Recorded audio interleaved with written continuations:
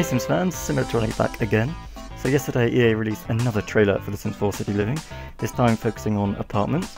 So let's begin and see what this trailer has to offer. First off, this trailer does a better job at showing off its main features, I think anyway. We can see this street here which really shows off the new city well. I love the whole urban feel we've got going on here. I've wanted a city world for The Sims 4 ever since launch, so I'm pretty over the moon about this pack. Here we've got the apartment blocks. They look much better than I was expecting. These ones in particular are 5 stories high, and I actually love the fact that we can live on any floor instead of just the top one. I think, anyway.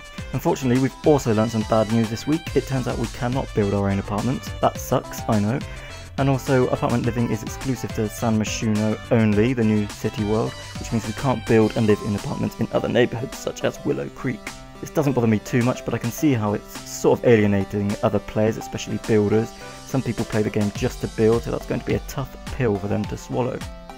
But back to the good news, it turns out apartments have traits just like Sims do.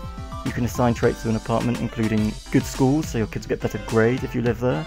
There's also party place, which is pretty obvious. It means your apartment will be an awesome place to throw parties, but not that the game needs any more reasons to party, mind you. There's also the home studio and romantic aura, which again will help your artist Sims, and the latter aiding your romantic conquests. There's also Filthy and Chef's Kitchen, which, again, you pretty much know what they are. I just love the thought of starting off my sim in a dingy, filthy apartment and working him all the way up to a luxurious penthouse with a high-flying job.